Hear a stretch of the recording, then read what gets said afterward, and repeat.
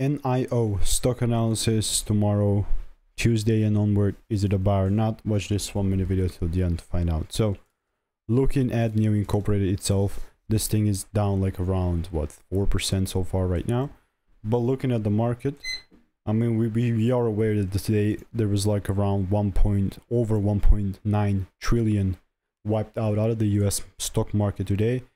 So there's a good chance your favorite thing is down, but there's obviously some exceptions in which are going against the trend, which I'm going to go over. But Nio itself, it's a very interesting place because this is how my chart looks like, and my chart looked like this from the get-go. I had 2 break-evens, which if this didn't come back and hit the break-even, I would have been in a W prediction so far. But yeah, like all I want to see is the price to continue and deliver to these 361 lows. And anything that's not that, then I'm not going to be interested in the price like itself. So I'm going to continue to keep you updated. If you want to learn the strategy that I'm using, check the photos link in the description. All reviews are 5 stars, and I will be seeing you in the next